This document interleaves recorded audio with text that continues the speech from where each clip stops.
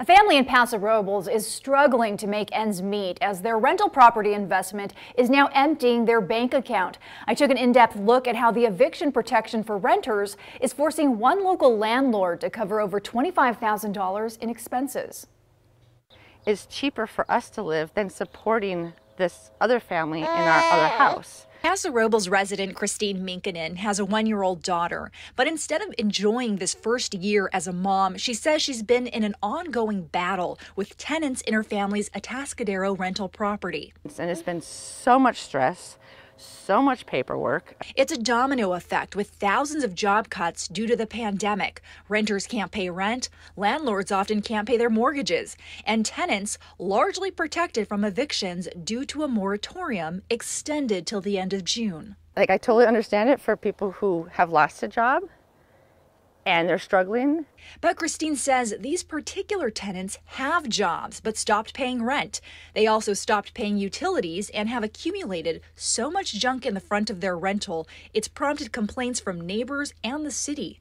California's rent relief program is set up to help relieve financial stress. Rent will be forgiven and the landlord will accept 80% payment from the state of California through these funds. The 5 Cities Homeless Coalition in San Luis Obispo County helps people apply, but here's the kicker. Landlords, however, need the tenants to participate in order for them to be paid. Christine says her tenants have recently stopped returning her phone calls, leaving her unable to complete the application. I called Christine's tenants and have not heard back yet. It's a terrible time to be a residential landlord in the state of California. Dennis Balsamo practices law in Arroyo Grande. What I've seen tenants do is taking advantage of the situation.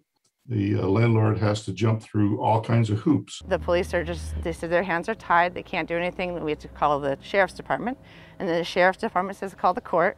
The court says, sorry, we can't do anything, and it just goes in circles. For a landlord learning to navigate their rights, it may seem overwhelming, but Balsamo says it's not hopeless, it's just not easy, and it takes time. It is possible. You got to cross all your T's and dot all your I's.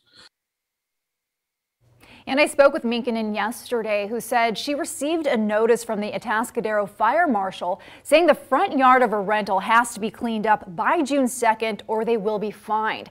But she has been advised by her lawyer that it would be illegal to throw out her tenants' belongings.